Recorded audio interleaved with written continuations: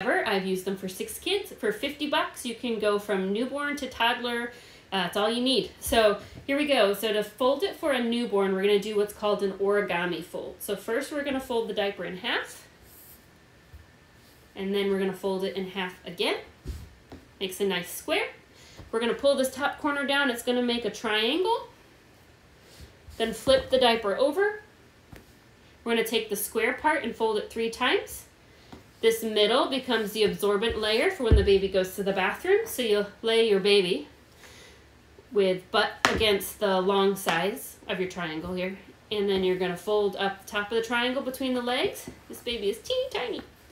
And then tuck it under and around. For a newborn, you can actually just tie this on the baby. Babies don't wiggle enough when they're newborns to undo a tie. When they get a little bit bigger, you want to use a diaper pin or a snappy to secure it.